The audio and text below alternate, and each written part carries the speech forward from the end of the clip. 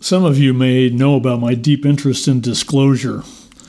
I first heard about it around May 2001 when Dr. Stephen Greer held the first official Disclosure Press Club event in Washington, D.C.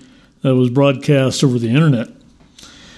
However, before that, through the 80s and 90s, I grabbed up pretty much everything I could find about extraterrestrial visitations and came to the realization that we are far from alone in this galaxy or in the universe.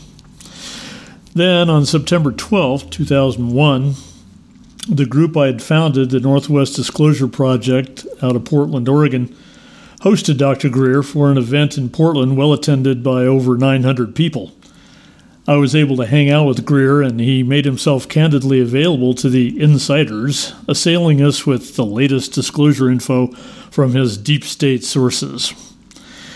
Fast forward 18 years to the current state of the disclosure art, and we find that some YouTube channels about disclosure have far more viewers than mainstream media outlets. And the call for full disclosure now is being sounded by such high-profile researchers as David Wilcock and Michael Salla, as well as whistleblower insiders such as Corey Goode, Laura Eisenhower, and Emery Smith.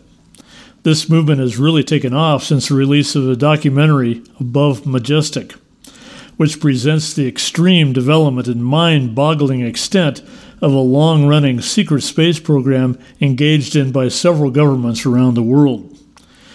Add to this the announcement by President Trump of the formation of a, quote, space force, end quote, that brought the disclosure people to their feet screaming, "There's already a space force!" Other cooler heads saw that the announcement was more of a soft disclosure by yet another world government. For those of us who've been following the extraterrestrial UFO phenomenon for most of our lives, I remember reading George Adamski's Inside the Spaceships when I was a preteen. The idea of advanced civilizations commuting across the galaxy and visiting Earth was really not too much of a stretch. In fact, the more I sat with the idea as a young man, the more it made sense, based on the sheer mathematics of time and space the universe represents. But for a while there in the early 90s, I entertained Terence McKenna's view that UFOs represented the extreme human need to meet and greet a greater other, to the extent that humans will hallucinate extraterrestrial flying objects as proof to themselves of this mysterious and unknowable greater other. In McKenna's psychedelic view, such things as flying saucers were essentially constructs of the human imagination, as he himself did experience. But as time wore on and more information got released by whistleblowers deep inside these covert and compartmentalized black military projects, often putting their lives at risk, I snapped out of the McKenna hallucination into a much more biocentric view of the universe. In 2007, biologist and MD Robert Lanza first published the theory of the biocentric universe, which is quickly gaining acceptance in several scientific circles.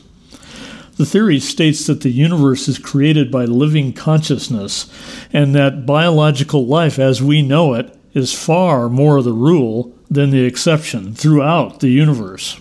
Other experiments, such as the phantom DNA test by Russian physicists, showed that when protons were applied to a single strand of DNA, once the DNA itself was removed, the light itself remained in the double helix pattern.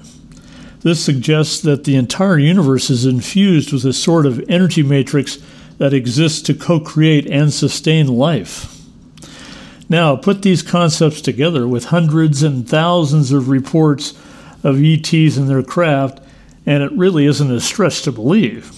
In fact, any good researcher has to also be able to spot media bias and manipulation by vested commercial interests, not to mention well-documented CIA, MK-Ultra mass mind control experiments from the 50s up to the present, and the whole Earth ET contact thing stinks to high heaven of cover-up. Of course we're not the only humans in the galaxy. Of course there are advanced technological societies interacting all through Earth's human history, And of course, deep forces of powerful vested interests would want to control commandeered non-terrestrial technologies for the control of and power over unsuspecting citizens of Earth. These are really no-brainers. But it's not the point I want to make.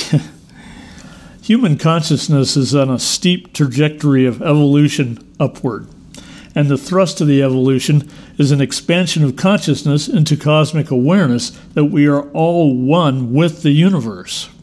Science is showing that there are energetic electrical connective filaments running throughout the solar system and even between galaxies, where energy is exchanged on a vast level across unimaginable distances. And we have access to all that connectivity. Evolution is exerting inexorable pressure upon the human genome to expand consciousness way beyond where we have been culturally trained to be focused or distracted. The significance of acknowledging awareness of non-terrestrial life is to connect with the rest of the living universe. It is an evolutionary imperative. I would go so far as to say that to deny the existence of living, breathing, building, traveling civilizations beyond our solar system is to deny our own destiny. You have been listening to This Quantum Life by Boyd Martin, brought to you by the Quantum Health Newsletter from Pure Energy RX, www.pureenergyrx.com.